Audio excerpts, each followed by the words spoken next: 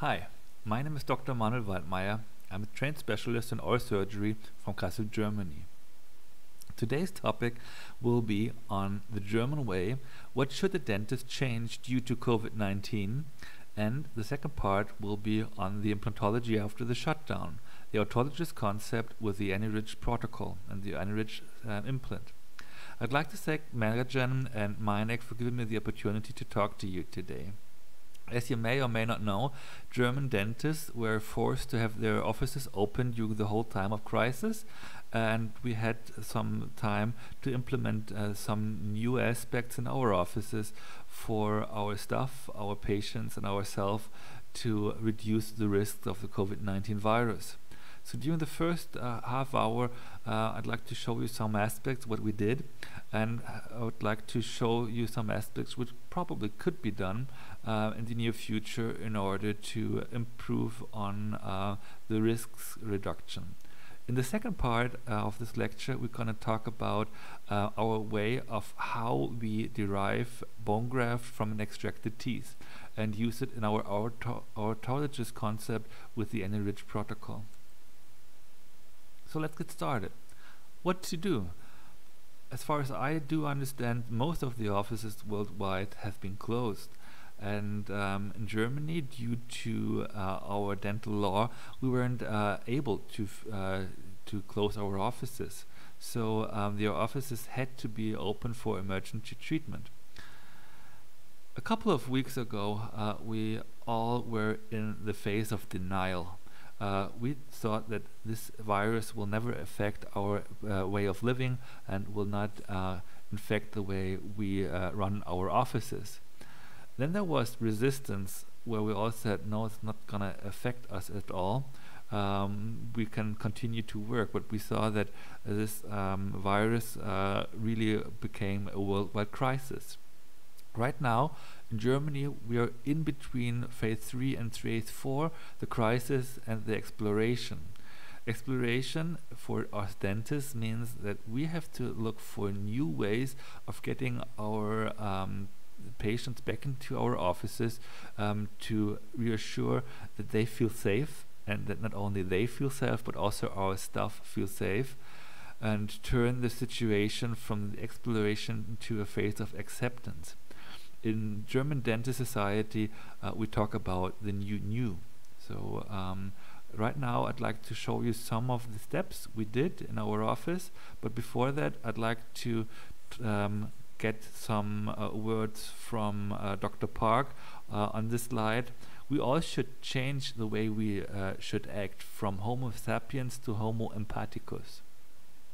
We not only have to show sympathy and compassion, but we also should show empathy. Empathy for our patients, for our staff, and also for our dentists who work next door. We're all in the same boat, and we have to work together to get out of this crisis together, safe and sound. So don't see your fellow dentist as a competitioner in this crisis. Go locally, go talk to your dentist next door and see what you can do as a dental society. So what our dental society did was they provided us with a lot of information beforehand. And this is the one I think is the most important because it really saves lives. It's actually just a sheet of paper hanging outside of your office door. It's a signage stating that please read it before you enter the office. If you have any symptoms of the flu or you had contact with a person who had a corona-19 exposition, please contact us first. Or if you have been to an area with a high COVID-19 contamination. And contact us first means please phone in. And what we did and what we saw is that you have to have this signage both on the practice door and the front door so that the patient actually passes through and sees it at least once so that he cannot miss it. So once he enters the office, we actually did a lot of change in the reception area. If a patient comes in, normally he handles our stuff, his insurance card, and this insurance card has to be put in a card reader.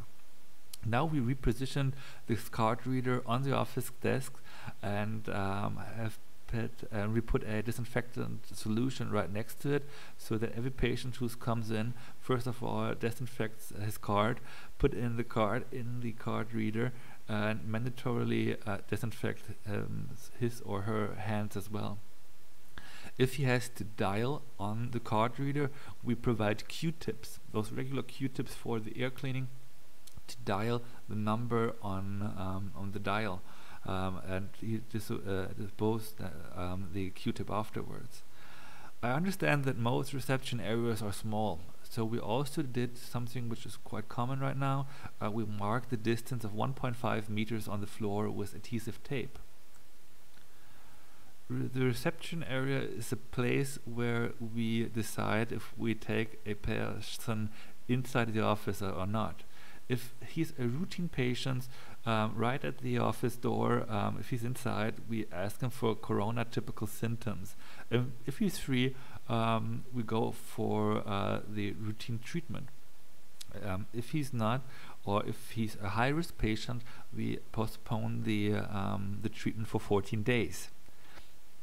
The difference between a regular patient and a pain patient is that the pain patient showing no corona symptoms is of course being treated, but a corona-19 positive or potentially positive patient right now has two ways of getting treated.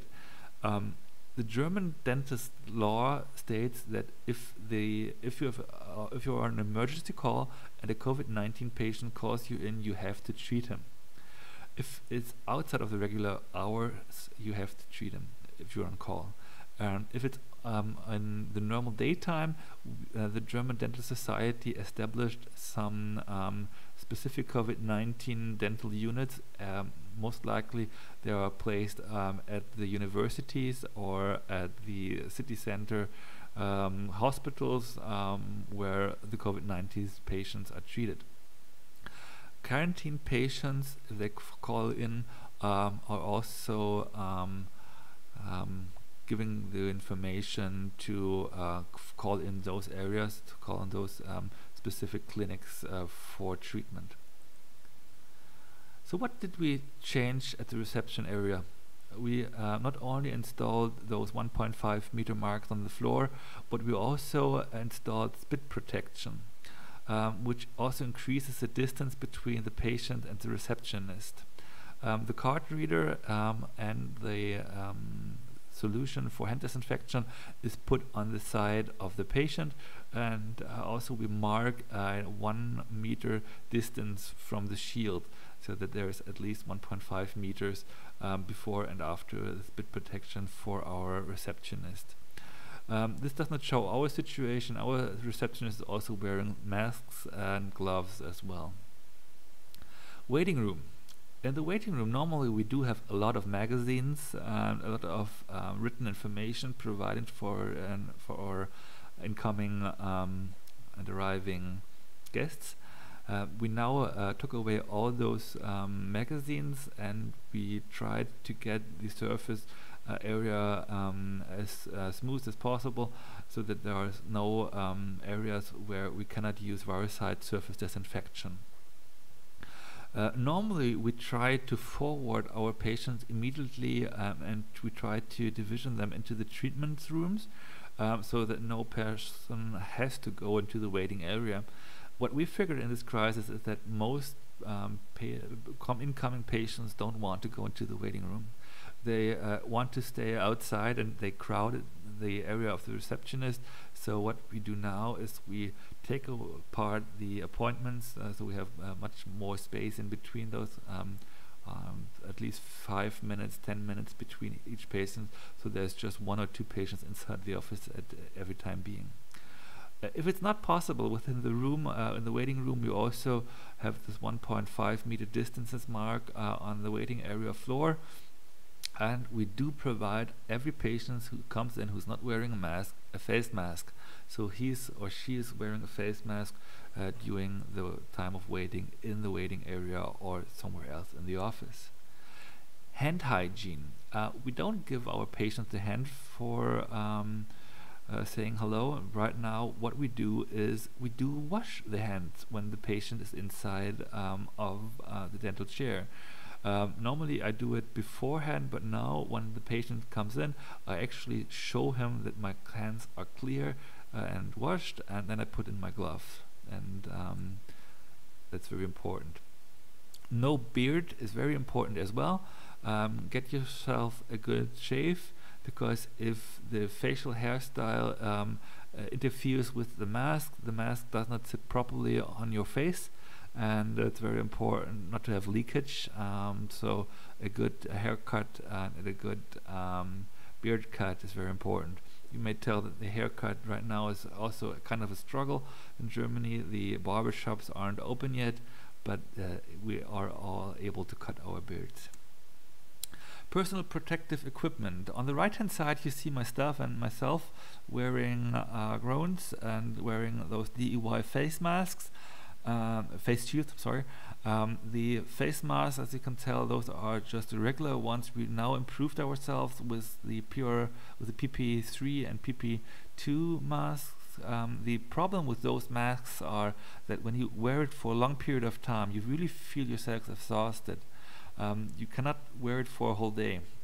So I advise my staff to do something like this. We do have 3 rubber bands which we knot together in this way, and with those rubber bands you can actually fit the mask much better on the on your face. So once the regular mask is on, you put in the rubber band, and you apply it around your ear, and you can tell that right away the leakage of the mask is reduced to 0, because it actually fits very, very well on your surface, on your face. Okay, so this is the first step. The second steps are the shield, which we actually glued on our protective eyewear. What we also did is we DIY'd ourselves a 3D printed frame for the shield. I'm aware that those plans are available at the Thinkiverse homepage, so if you're interested in that, it's very easy to download, and the files are open source, so it's very pleasant to use those, because they don't stick to your loops, and the way of using them is very easy. So what we do with the FFP3 masks, before last Wednesday, it was allowed to temper the mask with 60 degrees Celsius for 30 minutes, and it was said that this is sufficient enough. But now the German Society of Dentists said it's not sufficient anymore. So what we do now is we sterilize the mask when it's packed in the gentle program with our Class B autoclave at 121 degrees Celsius for 20 minutes. Before that, if the mask itself is not clean, we also put it in the washing machine. So we put it in the washing machine, let it dry, put it in a sterilized package, then we put it in the autoclave, and then afterwards we check if the system, if the mask is still growing. What's very important is to check afterwards and before if the valve is still working properly. Okay. Surface disinfection is also very important, because the surface disinfection is something which is pretty easy to do on all surfaces where patients have contact to. I do understand that it's very difficult to get those surface disinfections right now, because not only medical teams are using it, but all other shops are trying to get hands on those. So what we did was also to get the World Health Organization literature, and we actually do our own surface disinfection right now. So we mix it in our office. Very easy, very sufficient, very good to do. What we also do is we use hydrogen peroxide. Before COVID-19, we asked every patient who came to them to brush his or her teeth. But now we actually give them a 1% hydrogen peroxide solution, which they rinse beforehand. Keep in mind, it's quite aggressive. They have to rinse for 30 seconds and spit it out, and maybe rinse afterwards with water, because it does not taste good, and it's, as I said, it's very aggressive to the gum. But as Dr. Park stated beforehand, it seems to be very sufficient to reduce the viruses within the mouth. Impressions. Before COVID-19, we were very conventional, very conservative with impressions. We took impressions mostly. We didn't go for digital. But if you have those impressions and still stick to this conventional way of treating, get yourself a system which reliable cleans them. Something like the Diromatic system, which allows you to have a standard operating protocol for the disinfection.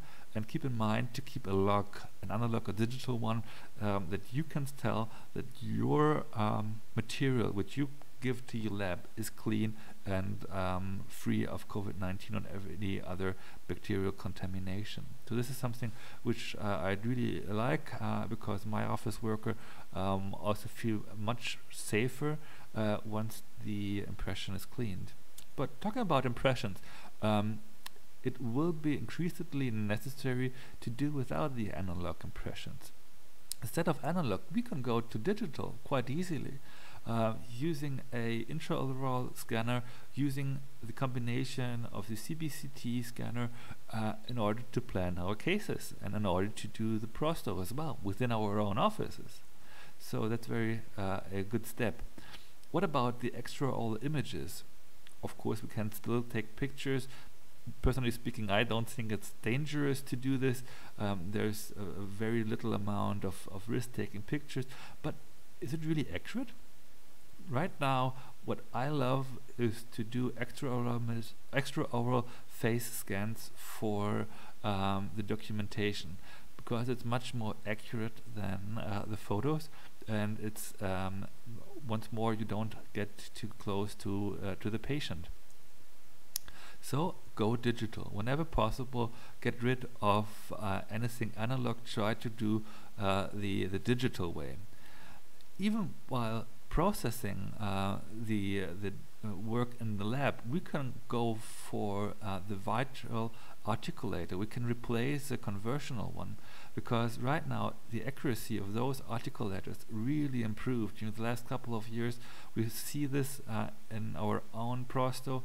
It's very accurate, and it's something which you can get hands on right now. You have some time to spare in your offices, so this is something you should work on in order to enhance the capability of your digital work.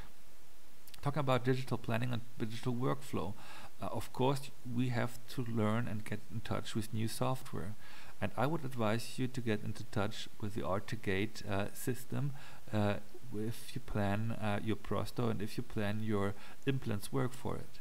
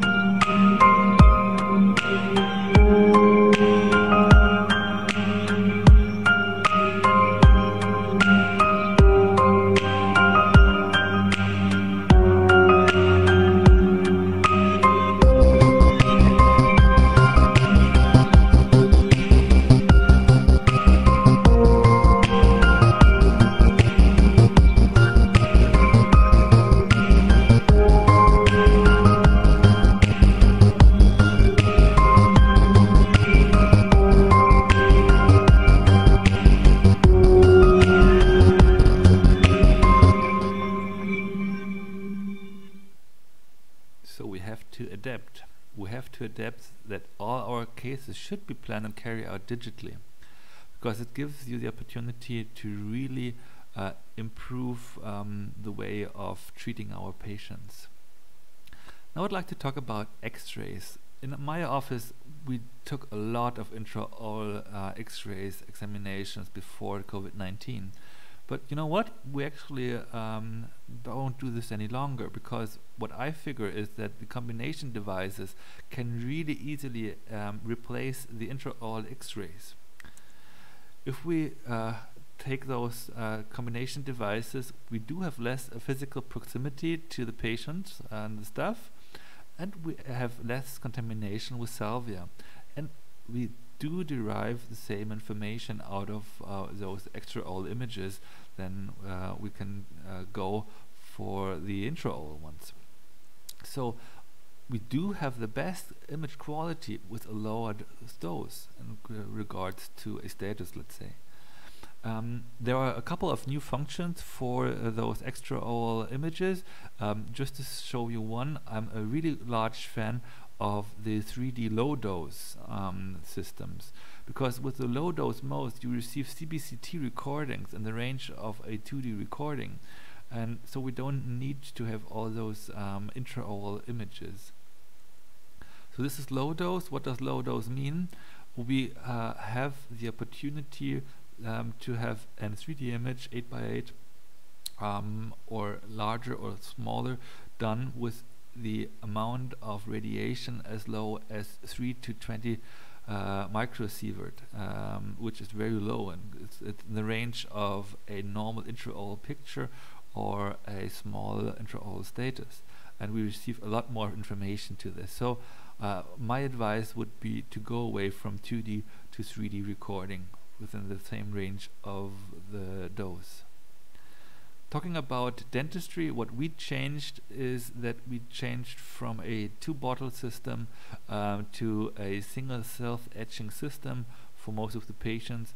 It's very easy to implement, and your staff will also be able to implement it quite easily once they know that there's only one step needed. Telemedicine is a growing concern right now in Germany. There are a couple of methods how we can implement telemedicine.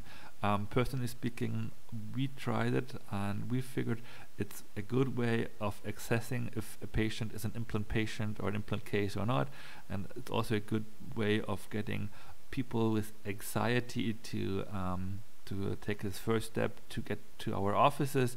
So we also have a lot of patients asking us if we're capable of providing surgery for them. But apart from that, it's something which, in my point of view, is very difficult to implement as a dentist. But maybe in the near future, it's something which also is something for our office. So this is something which maybe is also enhancing the way of getting people to our offices. So now I'd like to talk about implantology. This is Professor Dr. Knut Grötz from Wiesbaden, Germany. He's the president of the German Implantology Association, and one of his major statements during the last couple of weeks was that there is no fundamental contraindication for scientific reasons not to implant during the COVID-19 times. So once more, there are no fundamental contraindication of scientific research saying we cannot go for implant treatments. So what we did during the last couple of weeks is, of course, we reduced the implantation in our patients. We skipped and postponed the appointments, but now we're trying to get them back into the offices more and more to get the implant done. What we see is that those patients who asked for implants before COVID-19, they're very hard to get back to the offices because there's lack of money. They don't know what their own future will bring. So we see that some of those patients are dropping out. So during the last couple of hours, I'd like to show you some new ways of maybe getting new patients to your office by implementing the autologous procedures we use in our office. So we have to adapt ourselves with a new system and with new ways of thinking. And the AnyRidge system, which we use for 3 years now in our office, really improved the way of how we do implant dentistry in our office.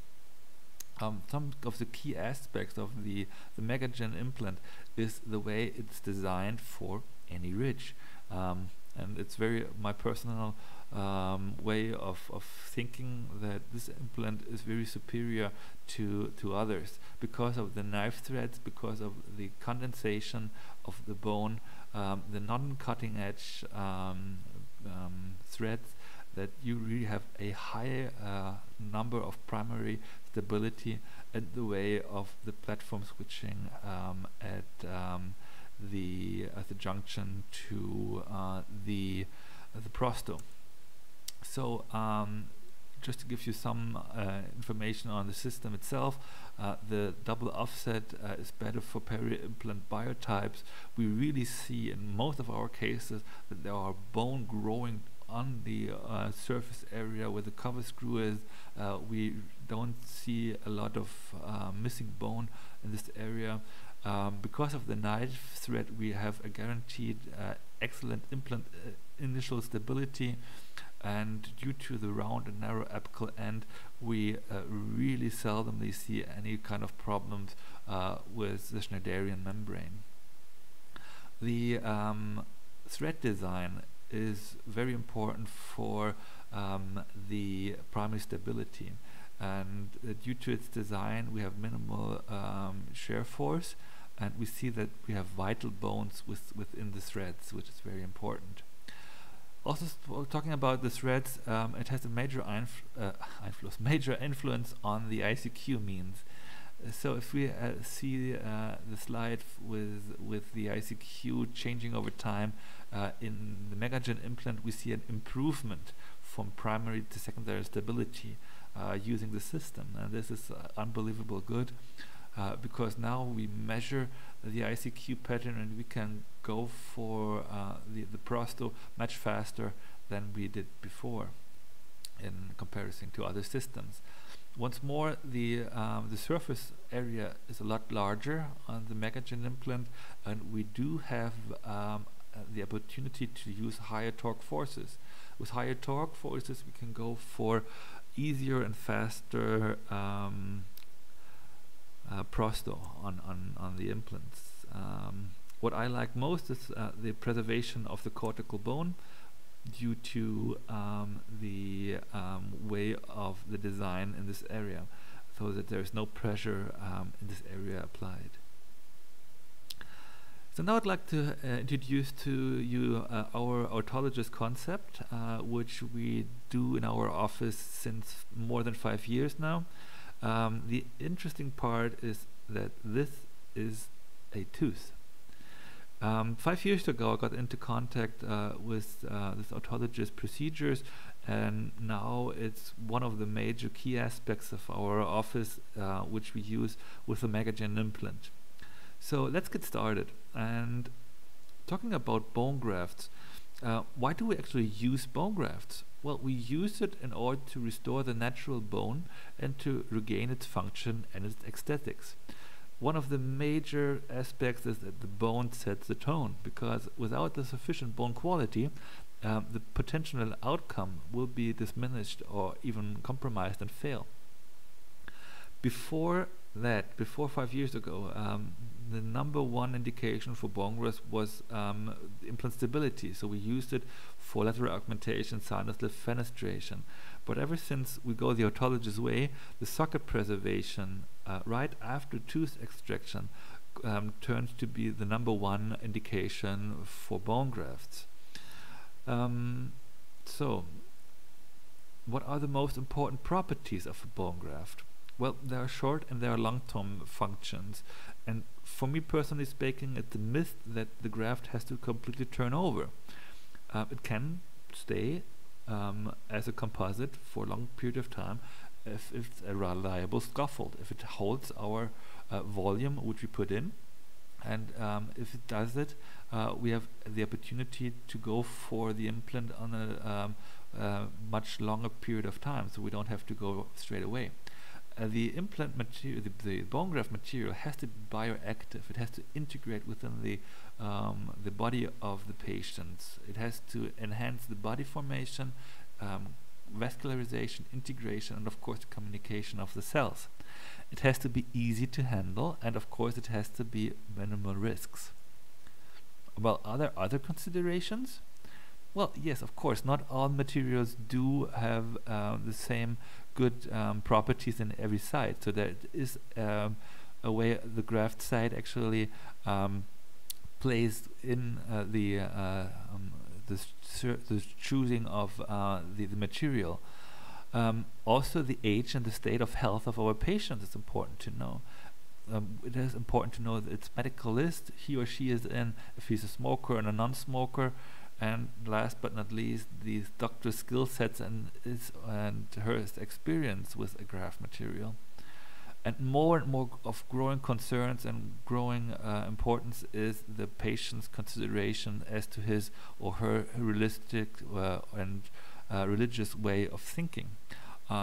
Most people in Germany don't want to have dead cow or dead pork inside of their bodies, so that's something which we have to talk to our patient. And of course it's important to talk about the price. If something is derived from the patient's body, it's most of the time it's a lot cheaper if it comes from a bottle, from a company who wants to make money out of it. So what are the influence factors regarding material selection if we talk about graft material? If we talk about autologous procedures, of course availability is one of the major influence factors. If there's a lack of material within the OP sites, we have to go for a second OP situs. And then we have to ask the patient if he accepts this. Is the acceptance high for comorbidity or not? What is scientific documentation? How is the biological potency of the material? And how is the long and short-term stability, which we talked about earlier? So what kind of materials are there? Of course there are autografts which are derived from the same individual, allografts from another individual of the same species, xenografts which are from a different species, and synthetics. In my office we only use autografts and synthetics. Autografts we do harvest from the OP site itself, from the ramus, from the chin, from the tuba, and, which we'll talk about in a minute, from the teeth of our patients. Allografts, as to my understanding, are the most common in the US, are from donor bone, from mineralized or demineralized sources. Xenografts, which are the most common in Europe, are from bovine or porcine sources. There are some from equine, algae, and from corals as well. And there are synthetics. I personally like the beta-3-calcium phosphate, but they also have known advantages and disadvantages. Talking about disadvantages, xenografts tend to be not to be very bioactive, and they can be seen as foreign body. They are mostly ceramic minerals due to the preparation process. Allografts, they tend to resolve quite quickly, or they don't remain maintain the scaffold sufficiently. And the reason why I don't like them in my office is the risk of prion transmission. So there is a short or a very little amount of risk that there are prions given from one from the donor to the receptor side. So that's something which I didn't like to have in my office. Synthetics, well, they are either resolved too quickly or they remain forever. We all know those pictures where there are islands of grass that they do look quite alienly within the bone, and they tend to produce a lot of connective tissue and granulation tissue. So some of those aren't ideal as well. Autografts are considered to be the gold standard, but as I said earlier, comorbidity and pain goes along if you harvest them from a second OP site. And if you use them solely, they tend to resolve quite quickly as well. And there are quantity considerations. So what about autologous teeth? Well, of course they do require a tooth, and teeth are limited in availability as well, and they need processing. And during the process, something can occur and go wrong as well. So knowing all those materials right now, what kind of material would you use in your spouse or in your mother-in-law? I would say you would go for something which is autologous, derived from the patient's body. So one of the take-home messages from today is please stop to discharge extracted teeth. Instead, use them as the best quality autologous graft to provide superior aesthetic results for the patient. Right now in Germany, more than 13 million teeth are extracted every year, and so we missed 13 million times the opportunity to use this material for our patients to graft the side. And the interesting aspect about the tooth, which we will learn in a minute, is that we can use an extracted tooth no matter what time it is in the life of the patient. We can use it right away after the extraction or in 5, 10, 15, 20 years afterwards. So please, the only take-home messages which is important for today, use the extracted tooth to give to our patients so that he or she can decide later in his or her life to use it as his material for bone augmentation. So why can we use the tooth as a bone material? Because the cortical bone and the dentin are quite similar in its chemistry. Both do have hydrogen apatite, collagen, type 1 and water. And something which I did learn from dental school is what is the anorganic pack in the collagen type 1. So there is some growth factors and some bone morphologic proteins within this material. Why is that? We all know ankylosis. Ankylosis is a pathological process where there is direct contact between the surface of the bone and the surface of the tooth with missing desmodont in between. So once a desmodont is missing, the osteoclast is able to enter the dentin area of the root, and we see those lateral resorption effects in ankylosis, which we all know pathologically. So in this case, with dentin as a graft material, we use this pathological process of resorption, and we use it to treat our patients for bone augmentation. So in conclusion, the dentin matrix, like the bone matrix, has the inborn chemical and physical properties to attract progenitor cells and introduce them to generate new bone. Right now there are 3 different systems on the world market which allows us to use extracted tooth as a graft material. Today we talk about the smart grinder, which is more or less like a coffee milling machine, and it allows us to have 4 easy steps to have a teeth transform into a bacteria-free dentin graft. So starting with the extraction, whenever we talk about dentin graft, we have to harvest as much tooth as possible intact. So my advice would be the forceps are only used to remove the prosto, to remove the crown, to remove the bridge, but not the tooth itself. So instead of using the forceps, I use the Lindemann cutter most of the time to get away the crown, and then do a T-shaped kind of drill in the upper molar to remove the vestibular roots, and then the palatinal one to keep not only the tooth but also the vestibular bundle bone intact, and that's the way to do it very safe and sound. After the extraction, there is the cleaning. So if you have the tooth extracted, this is how a tooth looks like. We all know this. We have those old fillings and some other dirt material on the surface, so we have to clean those by using a high-speed handpiece with a diamond burr, and after the mechanical cleaning we have to dry it and put it in the mill. After the tooth is inside the mill, we have some tooth material which has to be then chemically cleaned with a cleansing process.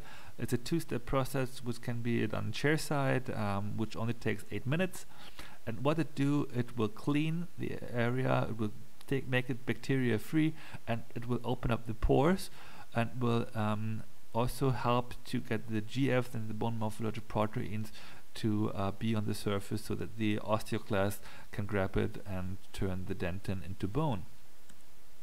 So we also use blood products in every single surgical approach we do in our office.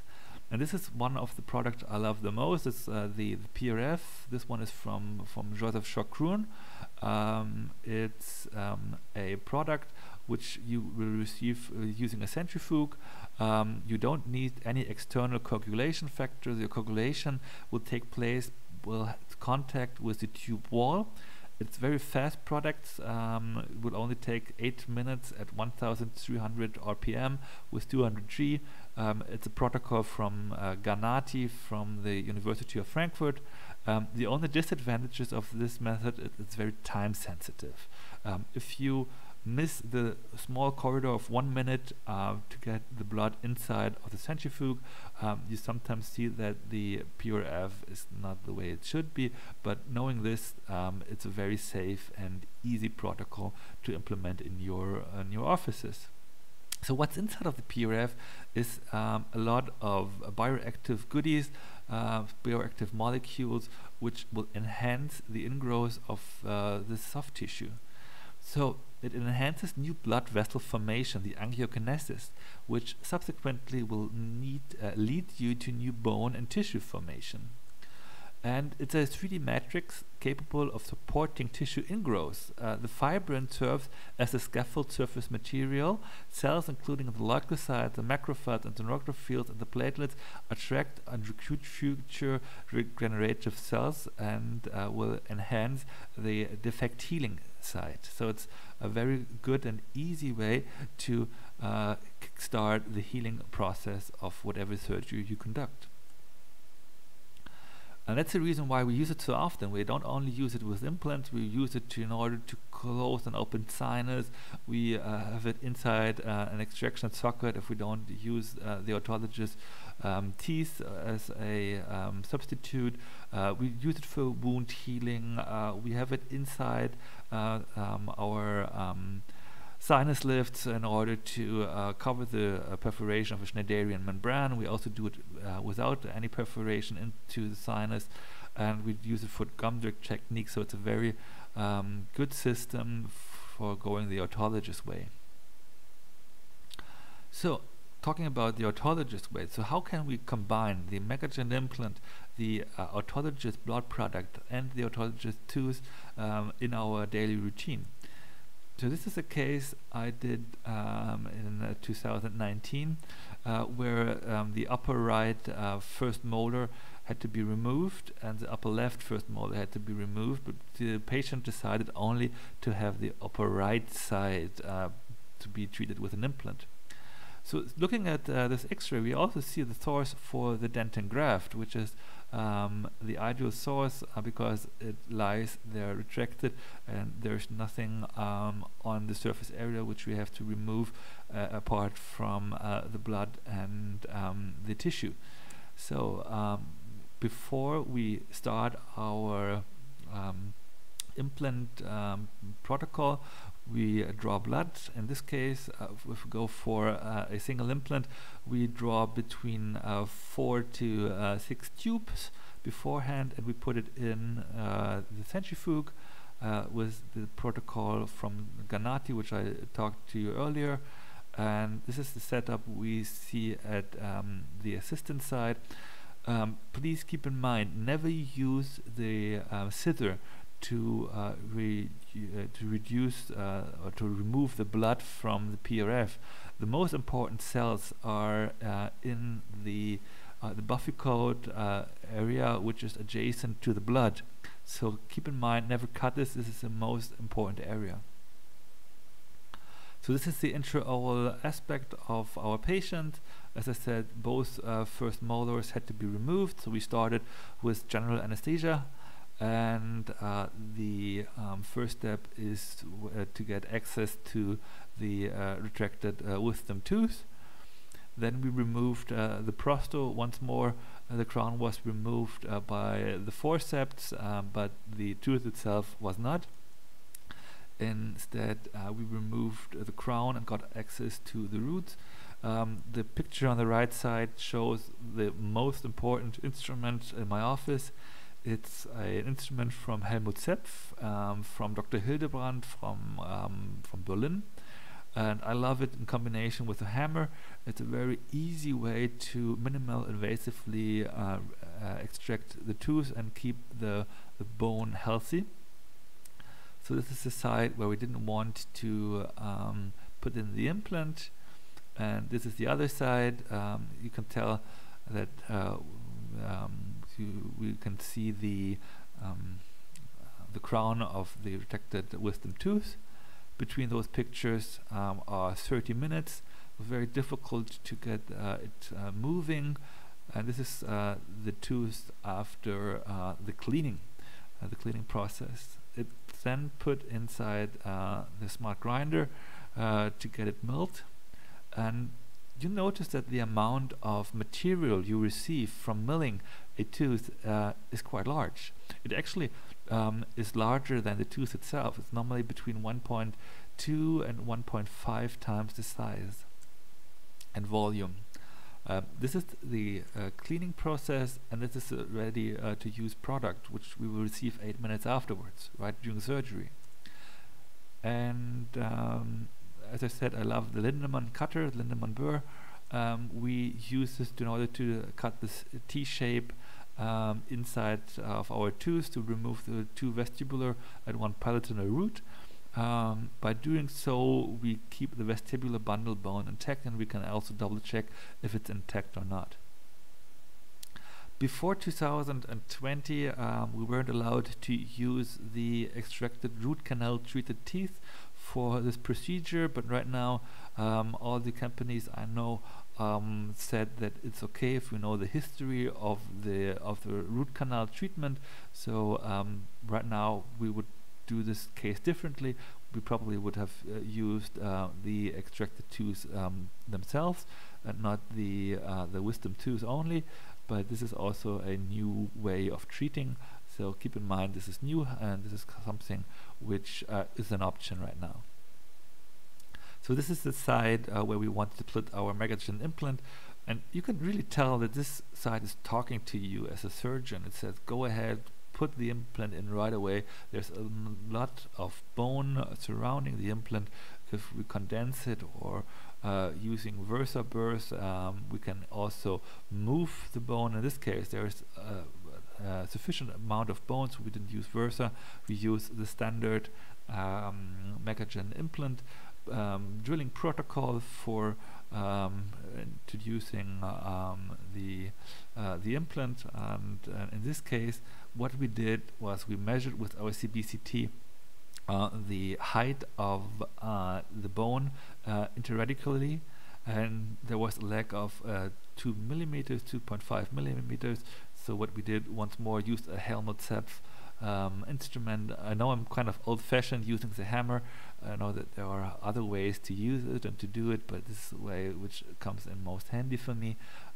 We elevated it, and then we put in our graft material, and then we placed the implant. The graft material was only used in the sinus lift at this point of time.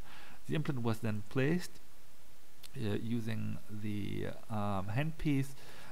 Keep in mind that on the package of the Megagen implant we see a number which is 1 millimeter shorter than it actually is. So in this case we put in the implant on the same level as the surrounding bone. Then we used the torque wrench to put it in. As you can tell, it's 45 Newton centimeters, very high, and we also double checked with our ICQ, and the ICQ said 70, which is a very good value in this area. Once more, the knife threads of the Megagen implants provide us with the ability to don't have a drop from primary to secondary implant stability. So this is the reason why we use it in this area so often. It's the reason why we love it so much. Then we also put in the grafted materials on the surface area where the root was, or the roots were, and then we always do it to the same adjacent level as the surrounding bone. We don't overemphasize it. So this is how it looks like afterwards, and most of the time we would say we're ready now to put in the sutures. Just put in a PRF plug and that's it. But in this case we decided on also to put in a flap, to make a flap for total closure, because the patient wanted to go for a vacation shortly afterwards. So this is what we did, and we put in the PRF in there as well. So this is how the situation looked like with PRF covered, and this is how it looked like afterwards with sutures in it. And last but not least, I'd like to show you the X-ray from this case. And as you see, the surrounding of the implant itself looks very, very familiar to most of us dentists, because it looks like vital bone already. So this is a step which I really love a lot, to use autologous materials in order to enhance the capabilities of the Megagen implant system. It's very easy to conduct. It's something which every dentist is able to do. Drawing of blood is also very easy. It's something which also your staff maybe can do. It depends on the area you live in. And I like the outcome of it, because all the cases do look like this, or right after the treatment and right after the implant placement. So thank you for your kind attention. In the name of Meineck, Megagen, and my own company Dentalect, I wish you all the best during this time of crisis. Please stay healthy, and I hope to see you all in the future. Thank you.